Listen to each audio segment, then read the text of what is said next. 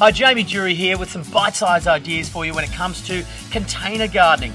Look how spectacular these are. Now, it's not just about the plant that you choose, it's also about the architecture of the planter or the container that you choose to go with that plant and then the combination of it. These spectacular little planters are quite unique. So they're what we call rotational molded, which means that you can come up with a whole range of different shapes, and they sell them in different shapes and sizes and architectural forms. But because this is a thermoplastic, it has a void of air in between the pot that actually insulates the plants. So when the sun heats up the container, it doesn't heat up the root system. So plants are very happy.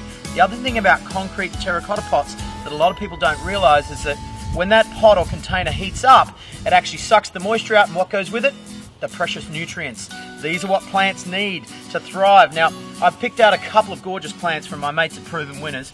This is a Weigelia, and this particular variety is called My Monet. Look at that variegated leaf, those little white tips matching with the white pot. Perfect combination, don't need to do anything else.